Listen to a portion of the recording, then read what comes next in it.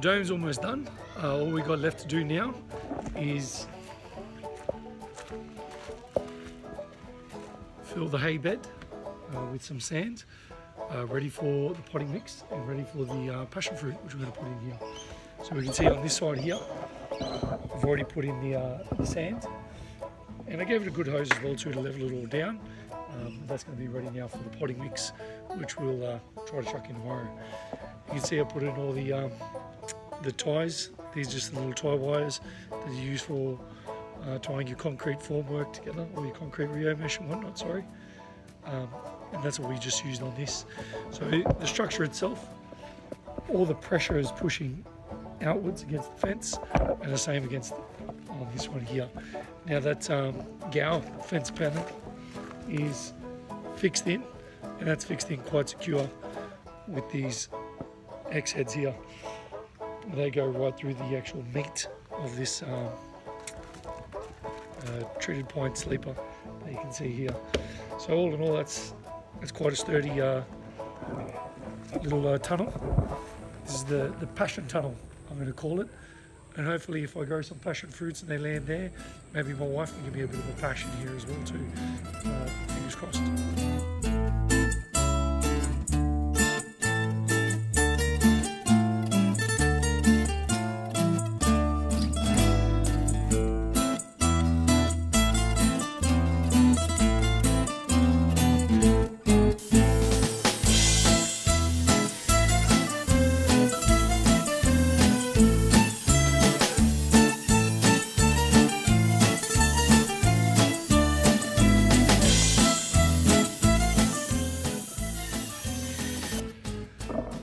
So it's day 2 of doing the passion fruit tunnel, and we've now got to the stage where we want to try to fill up these garden beds. So I put in a little bit of the sand that's around the area. So we've got a neighbour who's actually dug out a pool, and that's the sand that's basically under all our houses around this area here. So it's quite a free draining style soil. It's loamy, it's sandy, but it's good.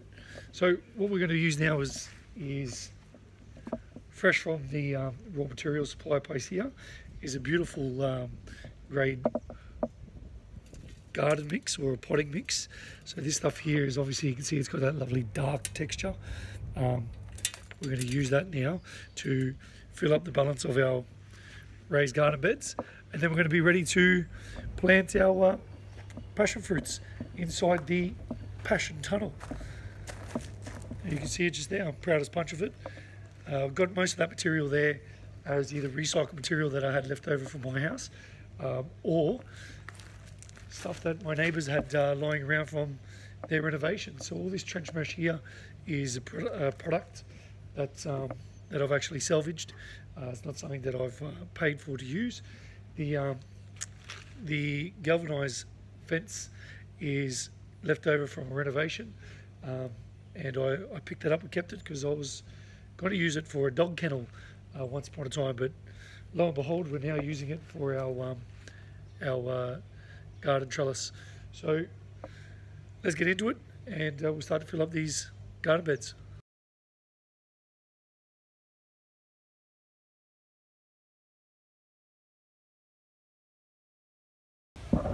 So you can see here now that we filled up we filled up one of the raised garden beds. We put in our beautiful here, our garden mix, our potting mix. Now you might think, why did you fill it so high? Well, don't forget I put in the hay bales. So with the hay bales, obviously they're going to break down at some stage. So once I plant in the passion fruits, you know, that level there is actually going to start to drop as the hay bales start to decompose. So we're going to fill it up a little bit higher, and then from there, you know, as it decomposes down, it should settle into a decent height. But by that stage, hopefully the passion fruit has grabbed the hold of the mesh as it needs, and we'll just top up the soil around the roots as we see fit.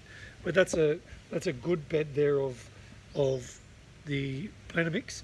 And underneath that is a good 3 or 4 inches of the drainage or the soil that's around our area. So there's plenty of depth for the passion fruits to be able to work with, and there's a lot of good nutrients in this soil here. But we're going to put in sugarcane mulch on top as well too, just to protect the soil from the harsh sun that we get up at this area. So let's get into that, and I'll show you the finished product as we go.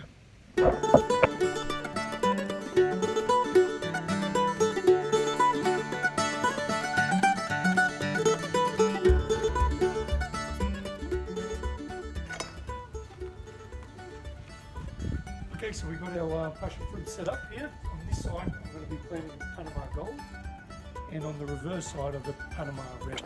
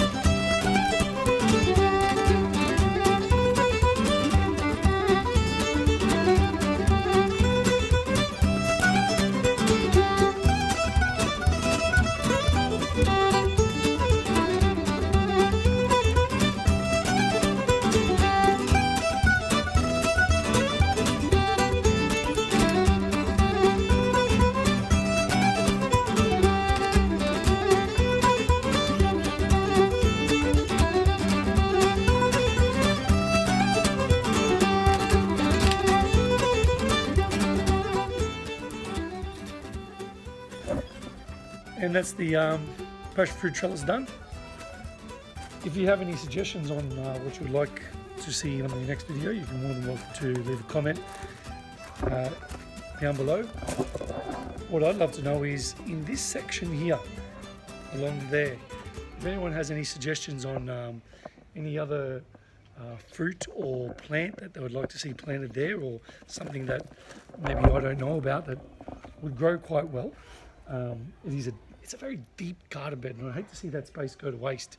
You've got the front section of this this garden bed here for the passion fruits. So if anyone's got any suggestions on what might grow well in this area, it does get a lot of sunlight, then please feel free to leave a comment down below. And that's really going to be it for this video here.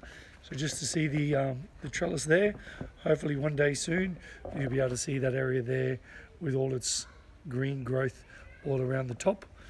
And like I mentioned earlier, if we're lucky enough to get a passion fruit right there, I might try to use it as a mistletoe for me and my wife, and maybe I can get a little cheeky pash out of it as well too. So guys, thank you very much. I hope you enjoyed, and see you on the next build. Cheers.